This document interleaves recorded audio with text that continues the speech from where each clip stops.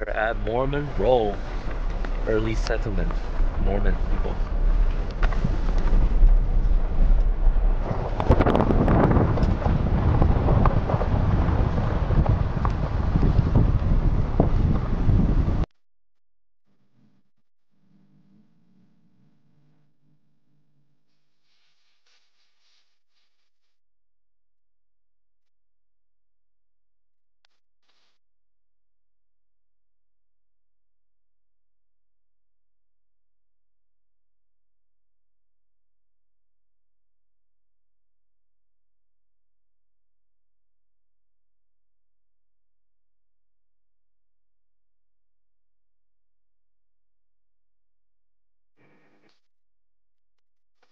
Little map here on Mormon Row, and behind us is the Thomas Perry homestead. That's that one, right there in the back. And now we're driving towards Andrew and Ida's Chambers of Homestead. That's the groups of house over there. Yep, you can see all these homestead barns and houses.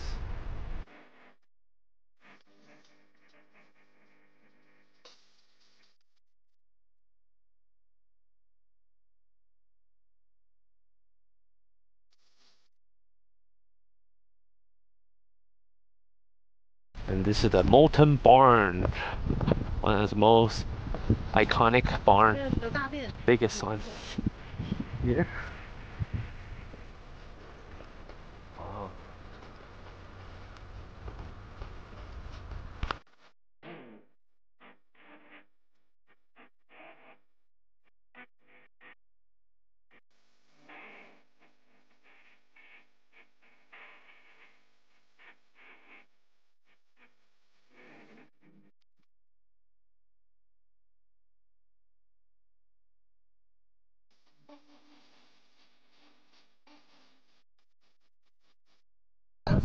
So here's a Mormon Road. This is the John Moulton homestead. I think we just went to his barn over there.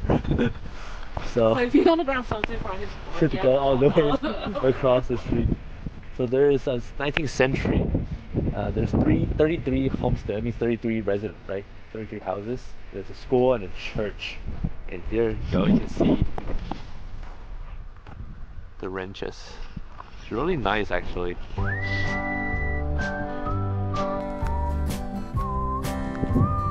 Think about Mormon roads, Tina. Yeah, it's hard to imagine how they live here in the winter. Super cold, lack of resources. You have to farm your own vegetable and meat. Do they eat meat? Mormon? Probably. Yeah, they do. They do. I mean, they probably have some like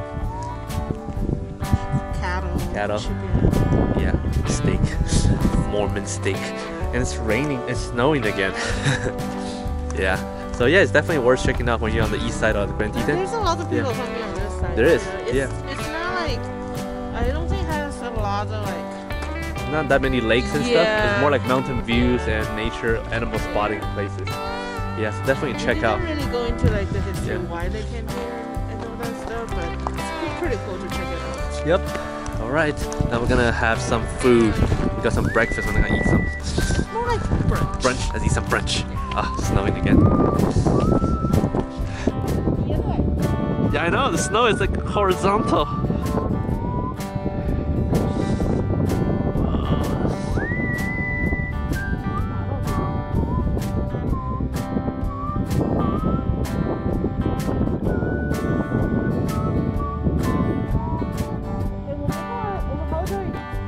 Brunch time. Got croissant, bacon, and sausage.